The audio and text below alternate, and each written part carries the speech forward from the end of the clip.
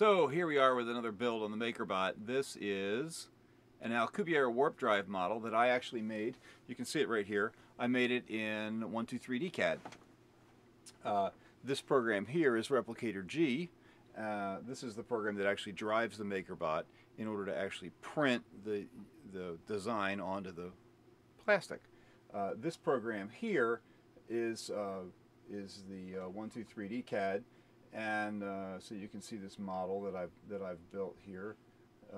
That's kind of the cylinder, the thin cylinder, hollow cylinder with the thing in the middle. I apologize. This is not to scale, and I haven't painted it. Right? Please excuse the crudity of this model. I didn't have time to build it to scale or to paint it. It's good. Oh, thank you, thank you.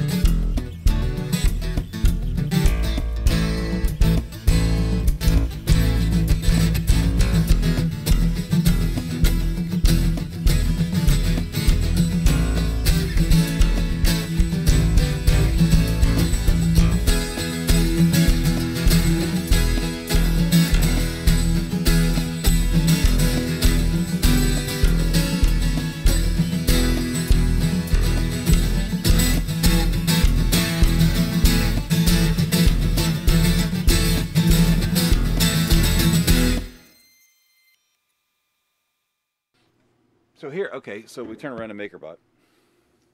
Here's the old MakerBot. And we'll zoom in. And we'll pan down. And notice on this, I had to print this with a raft. It needed supports. It makes it a little easier to get off.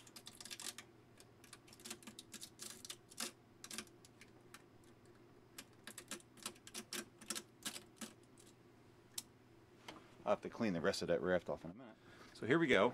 This is the Alcubierre Warp Drive model. And so you can see on the bottom, here's all the supports that were printed.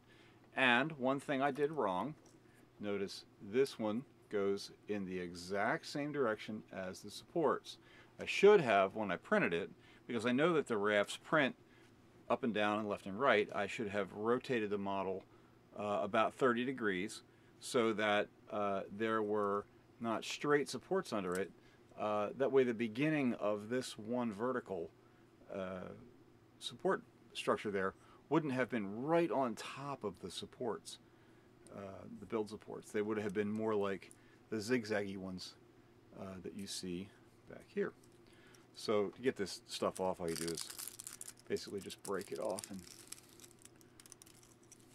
then clean it up a little bit with a pocket knife or whatever. So get rid of the support stuff. And so the model needs a little bit of cleanup. But there you go. Actually, Alcubierre Warp Drive. There is one of these in the new Star Trek movie. If you watch in the Admiral's office, there's a whole series of starships, and this is actually in that list. So, or in the series of ships before they get to the Enterprise. So it's actually really cool. I noticed it, and so I wanted one to put on my desk along with the other things I've been making, the Saturn V, the Mercury capsule, the Dragon capsule, Mars, Gale crater on Mars, those kinds of things. So clean her up a little bit and put her on the shelf at work.